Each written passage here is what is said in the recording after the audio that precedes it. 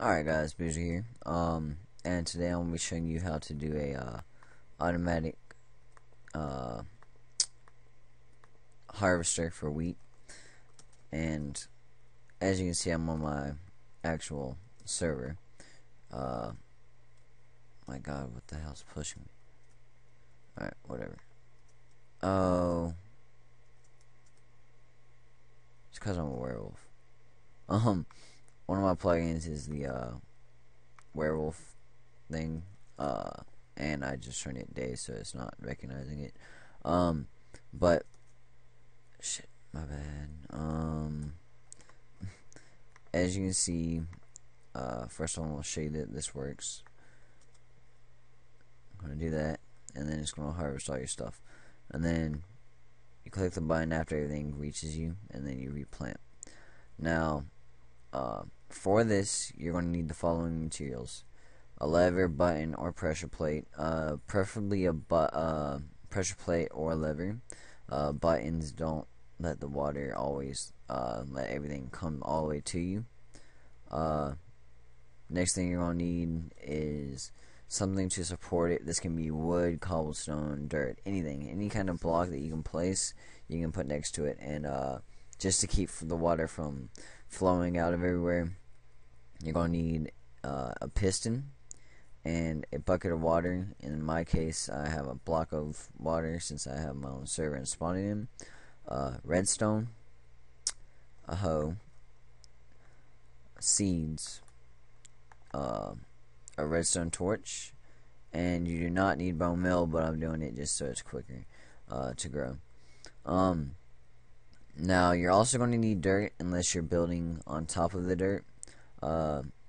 Reason I'm not doing under it is because that means that if you have let's say you go one down, there's the water, there's the piston, most of it's going to get smashed. So instead what I'm doing is you're going to put the basis of the water, which is that, and then you're going to have a piston either direction, and then you're going to do one there, and then you're going to put one block here, put the redstone torch on that, and that's a reverse or whatever for the piston. Alright, after that you're going to go down, I think, let's see, 1, 2, 3, 4, 5, 6. Oops, not that far. You shouldn't have to go as far as I went. And I'm just going to leave it just in case. Next, you're going to put the bucket of water, in your case, or if you have your own server and can spawn stuff, a lava block. Next thing, you're going to come over here, and you're going to connect a lever, pressure plate, button, blah blah blah. If you press a pressure plate, just do it right here. That way you can stand on it, and then once all the wheat comes, you can it'll work. Now I'm gonna put my button, or not my button, my lever there. Next, hoe the ground, and I'm actually gonna walk on it when I'm planting. I have World Guard on, and I have it so that players cannot trample the ground. Like if you want to watch, it'll just come back. Alright, now next thing you want to do is wait for your plants to fully grow, or a simpler method is bone meal. So after you do that, you're gonna get out of there and bam, wait for it all to come down. You can collect it.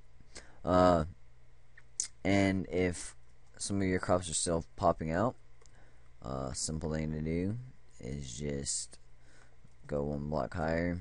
Now I'm saying this because I have had it happen to me before, and I understand. Even though it did not happen that time, it can still happen. So that's gonna be it. You can also make it go down, and then just keep having it go down over and over and over. And all you're gonna need to do is make sure that it won't flow like that. But in this case, it doesn't matter.